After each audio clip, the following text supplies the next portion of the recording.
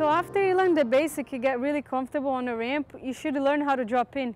It's not, looks hard, but it's not that hard. You just gotta make sure, like I'm gonna show you 2 ways how to drop in.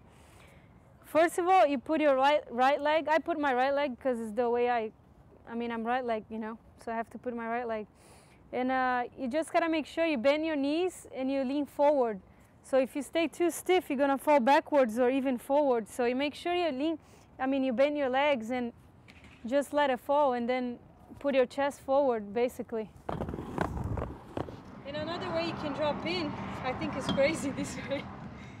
But you can lock, like, I've seen people learning like this. You just lock both legs, the middle part, the 2 little wheels in the middle, locking on a coping.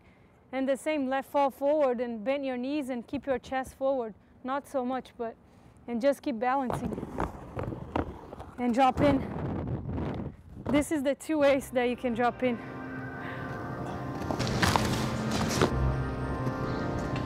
Put this metal piece called coping, and you just lock your middle on your frames. You have 2 wheels, you just lock on the middle, and basically lean forward and bend your legs. The most important thing is to bend your legs. So if you bend your legs, you're safe.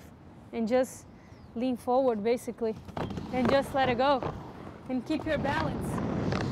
And the second way is you can put both feet on the coping, like I said, in the middle part on your frames on the coping, and just bend your legs and just lean forward and let it go,